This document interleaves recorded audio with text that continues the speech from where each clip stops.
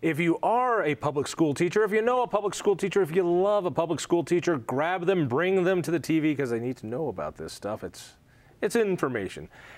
Tim Farmer, you're with an organization called PACE. What is PACE? PACE is the Professional Association of Colorado Educators. We're a non-union professional association for teachers. Essentially, a teacher can join our organization. We're much more affordable than the union. First off, we're only $15 a month, whereas union dues typically run in excess of $60 a month. And the great thing about us is that teachers still get some of the important benefits they need. They get a $2 million liability insurance policy. They get legal insurance. So everything from... I know a bunch of teachers, and they're not big fans of their union. But they say, you know, I got to be a member of the union because of liability issues. When I push them on that, I don't really know what that means, but they tell me you never know in a litigious society when you're going to get sued, when some kid is going to claim that you hit him in class or somebody is doing something, so they need that liability insurance, for which they pay $700 a year to get this liability policy. And also the union provides them with collective bargaining. That is, they'll help bargain and get their pay increases and all that other good stuff. So they're members of the union. Out of the $700 that they're spending to be a member of the union, how much really goes to buying that insurance policy? From everything we've been able to see in the financial documents we've looked at, it's a couple bucks a year to cover them for the liability insurance. A couple of bucks a year. I'd say, well, let's round that up. So even if it's 10, 20 bucks a year to give them, and how much insurance do they usually have with a? It's usually a $2 to $3 million policy as well. However, it doesn't cover attorney's fees. PACE's policy does cover attorney's fees, so that's a big difference. What they get with PACE is an independent individual policy. It's going to be in their name, whereas with the NEA, they're going to get a group policy. And in fact, so to put this into terms even I can understand. If you're a member of the union, one of the big reasons to pay that $700 is because you get insurance, but you're telling me that insurance doesn't cover a lawyer. So if you're getting sued, you got to go and dig into your pocket and get your own lawyer. You have to come out of PACE, Colorado, was Professional Educators. Let's try it again. Professional Association Colorado Educators. Someone spent a whole night trying to get a word out of those words. You can give them a policy for a fraction of the price that provides better coverage and provides legal fees. Yeah, basically like you said, and actually I'm a former teacher myself, and I was teaching 7th grade and a bunch of rambunctious 7th graders. I wanted to have a liability policy, and I actually joined the union simply for that reason. That was the only reason I joined, and I think that's the reason a lot of teachers join. Obviously, as you start to find out some of the other things that the union's involved in, I disagreed with a lot of their policy stances. I disagreed with a lot of their political stances, and I had simply joined for insurance and found out I could get it other places for a lot more affordably. And that's ultimately what PACE wants to do. We're completely non-political. We don't endorse candidates. We don't give money to candidates, political parties, campaigns. We stay completely out of that fray, and that's how we're so much more affordable. All right, so PACE is an alternative to being a member of a teachers union. That is, if you're looking for the insurance coverage, if you're looking for insurance coverage that includes legal fees, what about the idea of professional development, the idea that, well, the union does more than just protect teachers. We get together and we do best practices. We help you be the best darn teacher you can be. Yeah, and as PACE has grown, we're doing more and more of that. Twice a year we do a scholarship and grant cycle where teachers can apply for scholarships and grants for class projects and things that are going to impact kids in the classroom, taking a master's program, going to professional development conferences, a variety of things like that. And we're also starting to host more and more conferences for teachers, professional development type events. As we grow and expand, those offerings will become more and more. And the insurance you have, you say it's an actual policy to the teacher. Correct. It's got their name on it. Yep. It's their policy. You can't take it away. It's theirs. Not a bad deal. And the savings is? It's about 1/4 of the cost. We're $180 a year, $15 a month, whereas the union's $800 a year, $60 a month. So you can save $500 plus by switching from a union to a professional association. Are there other professional associations? I know that some people can get that liability insurance through their personal insurance broker and some other places too. Yeah. Again, most of the policies that you would get, say, getting a rider on your home owner's insurance is usually not going to cover legal fees. It'll cover your liability, so whatever the judgment eventually is against you, it'll cover that, but you'll have to come out of pocket for the actual legal fees. There's a problem. The problem is you come into town, you talk to some teachers, and the teachers go, "Oh my God, I could use $500 plus a year, get more insurance, more service, and have lawyers at my disposal if I need them. Let me switch over. Let me leave the union, right?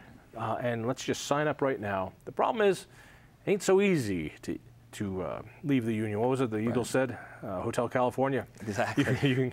You're always invited in, but you may never leave. Right. Yeah, you can join the union at any time throughout the year, but there's a very little known policy in most of the larger districts in Colorado that says if you want to cancel your membership, you have to do it in a 2-week window in the fall, and you have to come to the union office to do it. And the union office is only open during school hours, so teachers have to take a day off school, leave their students for a day to go down just to cancel their union dues. Let me see if I got this one right. Yeah. So, I want to leave the union. I just want to leave the union. You just want to cancel I can't. I want to say, I want to stop giving you my money. I can't. Right. I've got to wait for a window of opportunity sometime in the fall when I'm working. Right. Now, I can't just send a letter in. I just can't go online and cancel. I actually have to go down to the union hall, the union office, go by the union workers, and fill out a form there. Right. Sometimes it depends on the district. Every district's a little different. Sometimes there's even an interview process that they put you through, trying to talk you into staying. I mean, it's easier to get out of your cell phone contract. As much as people hate cell phone contracts, it's easier to get out of a cell phone contract than it is to cancel your union membership. It's absurd.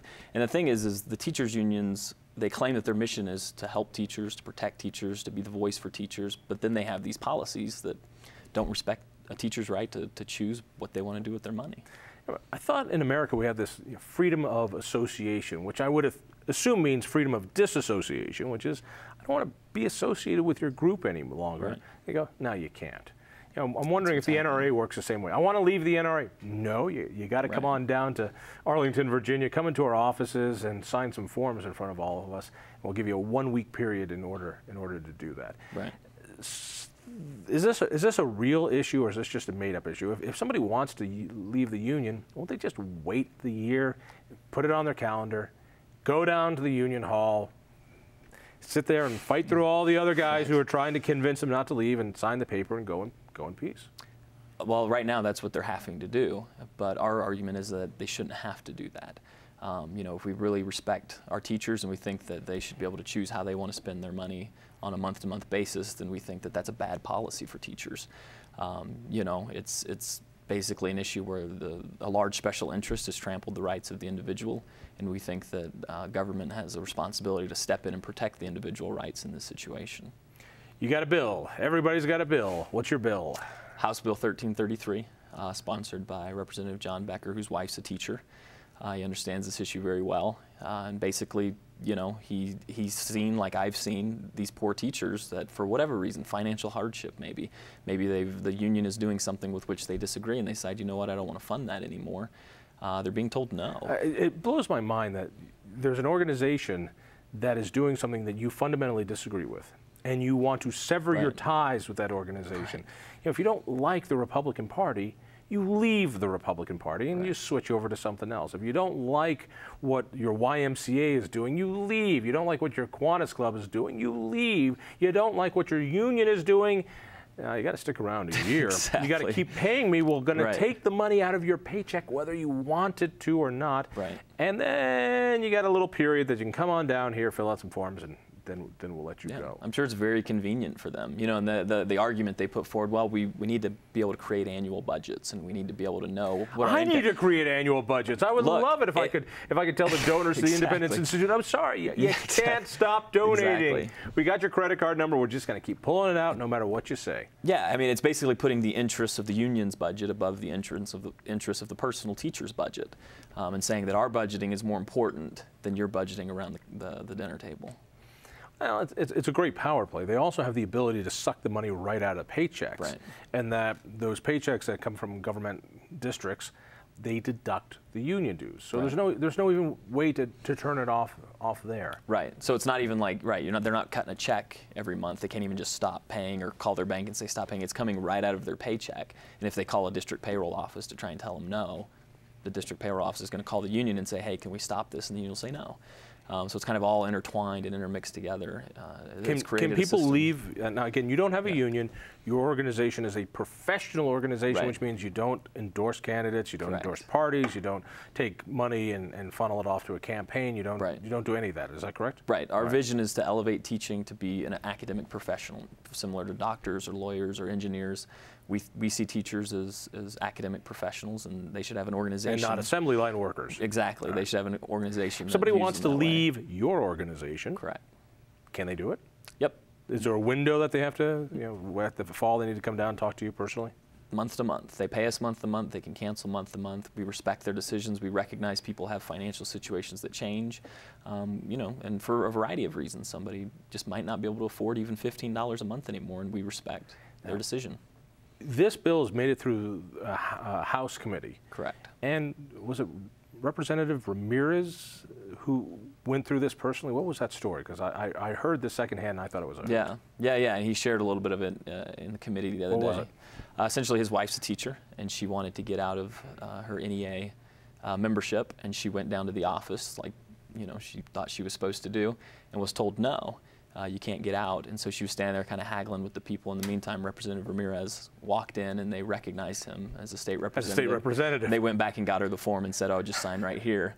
And he goes on to say, well, that's fine, but the problem is I can't be married to every woman in the state that wants to get out of the teachers union. And so we need to have a better policy at the state level. Not a bad idea. It could be a sideline business that if you marry a state legislator, Right. they can get you out of your union contract because it'll, you'll Right. get some respect. But if you're not married to a state representative or a state senator, you can't get out of your contract. It really just highlights the fact this is a bad policy. It's something that it disrespects teachers. It disrespects their right to choose and their ability to decide what they want to do month to month. And personally, I think it's the responsibility and duty of state government to step in this kind of situation and say, you know what, this is a bad policy. It's hurting our teachers. We're going to get rid of it. Harder than a cell phone contract. I like that. As far as I can Tell tell. me, how many people are members of the association, your association? So nationally, we have thousands of members, members in all 50 states. We're a member of Association of American Educators. It's our national partner. Here in Colorado, we're relatively new. We're approaching 1,000 members, and we grow exponentially every year. 1,000 members. Now, there's about 50,000 or so teachers, right? Mm-hmm.